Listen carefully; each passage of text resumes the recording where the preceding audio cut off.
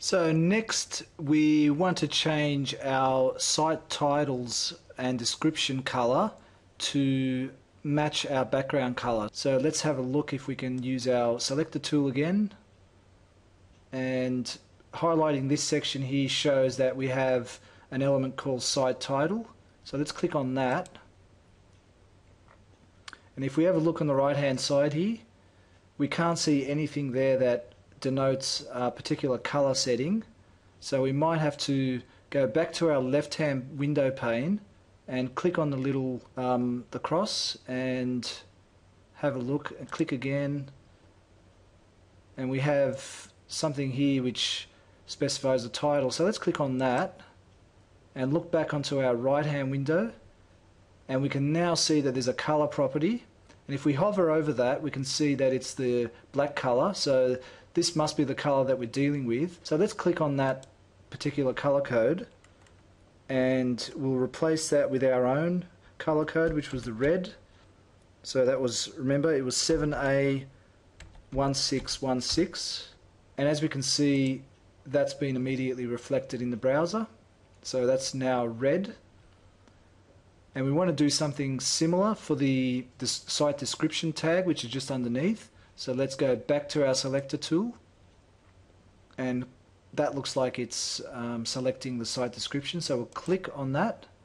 Now looking back into our right hand pane, we can see that there's a color there. Hovering over, we see that it's grey, which appears to match what the current description is. So we'll change that also to the same color code that we have our site title, so 7A1616, and similarly that's also changed our site description to the same color.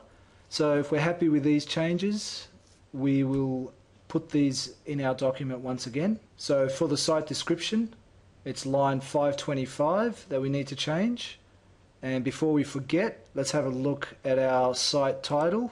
That was line 513, and there's the color code there.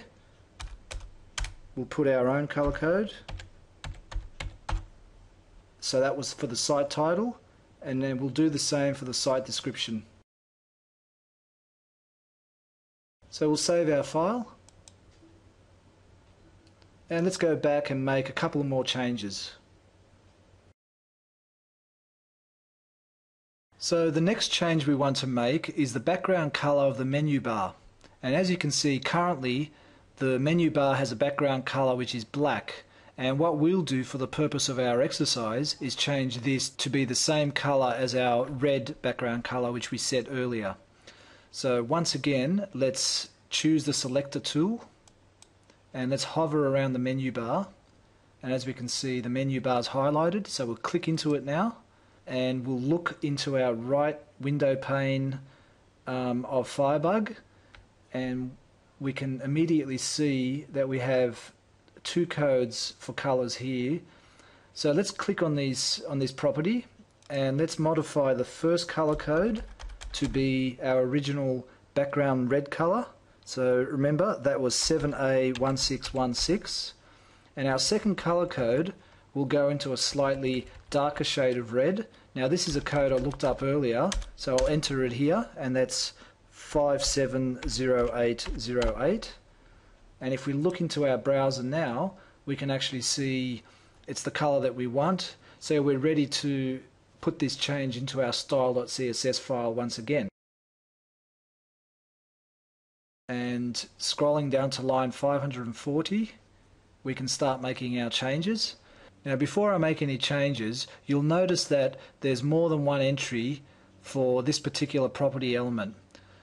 And the reason is that the CSS file is appearing to cater for different versions of web browsers and different types of web browsers. So when we make our change, we'll change all instances of where we see a color code to the color codes that we want.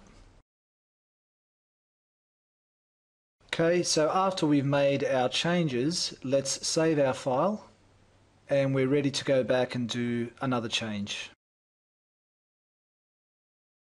Now the last change we're going to do is change the colors of the headings for each of the posts and as you can see currently they're black, and for the purpose of our exercise we'll just change them to the dark red color which we set our background color to.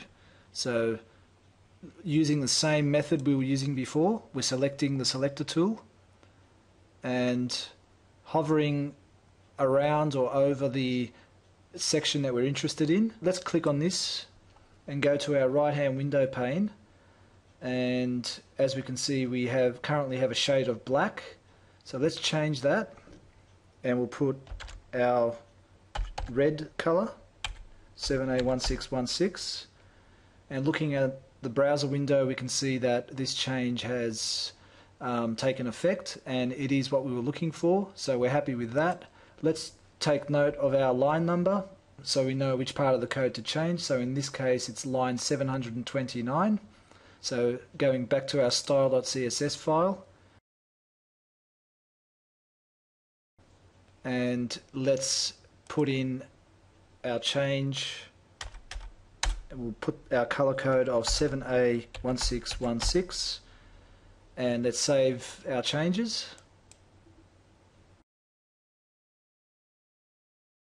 So we've completed all of our changes for this exercise, and what we want to do now is make these changes permanent, because currently all the changes we've made have only been through the Firefox Firebug tool, and as we can see if we refresh this window we will lose all these changes. So we'll do a reload, and as you can see all of our changes have been lost.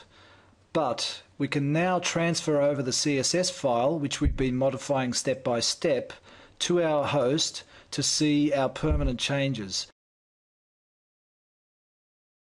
So now I'm at my FileZilla FTP client window, and before I transfer the file over I'm going to rename my existing original file to another name, so that if I mess things up and I want to revert back my changes, I can always do that by renaming the file back to its original name. So I'll choose the file in my 2011 theme and I'll right click on it and I'll select rename, then I'll add a suffix to that so that it reminds me that it's the original CSS file, which I can always revert back to.